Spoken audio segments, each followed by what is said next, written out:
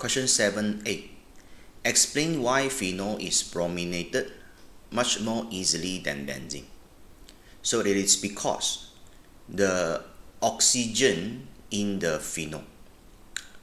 The oxygen has a p orbital and it can overlap with the pi electron system in the benzene ring. So after its overlap, then the lone pair on the oxygen, it can delocalize in the ring.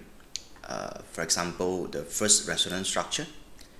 After the lone pair get into the ring, it will stay at the second position. So this is first carbon, second carbon, third carbon, fourth carbon. So then the electrons pair will shift, means it will move within the ring, and another position now with the negative charge, then another position with negative charge. So we say that the phenol, it's activate the benzene ring, and it will activate at the 2, 4, 6 position. Okay, that's the reason why it can react with the electrophile much easier than benzene, because the benzene ring now has more electron density, is more active. Okay, so this is the explanation. Okay, p orbital from oxygen overlap with the pi electron system in benzene ring.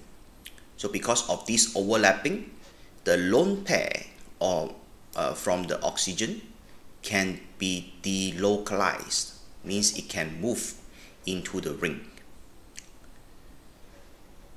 After that, there will be a greater pi electron density around the ring, which at the position of 2, 4, 6. 2, 4, 6. Therefore, it's able to attract the electrophile more easily than the benzene ring. Part B. Iodine monobromide IBR reacts with benzenes in the presence of the catalyst AlBr3. Predict whether the organic product will be bromobenzene or iodobenzene. Then we need to know which electrophile will be formed. So from here we know that iodine is less electronegative than the bromine. So the bromine will get the electrons pair. So means IBR bonds break, and these electrons will gains by the bromine, and the bromide will combine with the catalyst to form AlBr4 negative. And at the same time, the electrophile, means the I positive here, will form.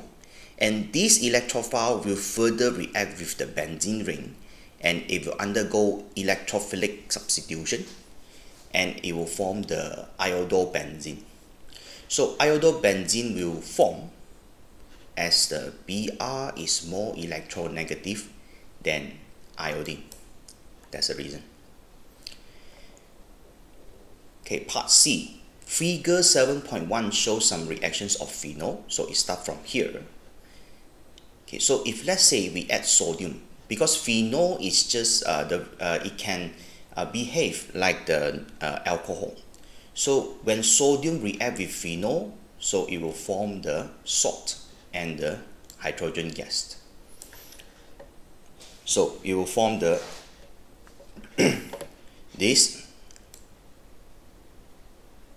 sodium salt and the hydrogen gas, just like the normal alcohol, right? So this is we call sodium phenoxide, and of course the half mole of hydrogen gas will released. And after that, for the reaction 1, because the product is the 1 nitro group added, so we know that this is the nitration.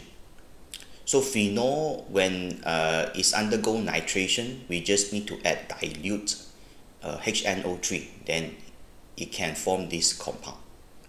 For reaction 2, we know that this part added to the phenol. So this one, obviously, we need to use the benzene diazonium salt.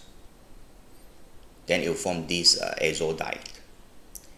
And for the last reaction, excess bromine. So this is a bromination or halogenation. So because it's in excess, okay, this phenol will direct 2,4,6 substitution.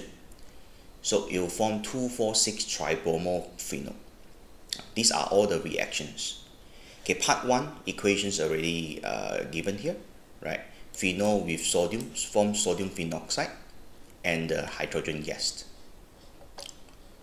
Okay, part 2, draw the structure for the organic product R from the phenol react with excess bromine. Okay, I already told you all these position 2,4,6 okay will undergo this halogenation, means electrophilic substitution.